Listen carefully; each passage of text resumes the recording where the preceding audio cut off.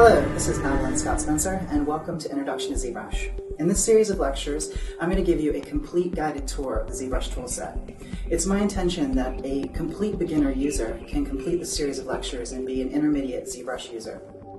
We'll begin by taking a look at the basics of the ZBrush interface, and we're going to learn that by creating a ZBrush sculpture using a polysphere. We're going to sculpt a character bust, learn about navigation, the brushes, and the basic tool sets. From there, I'm going to give you a complete look at the ZBrush interface, so all the nuances that might trip up a brand new user, you'll understand and be able to really integrate and use effectively.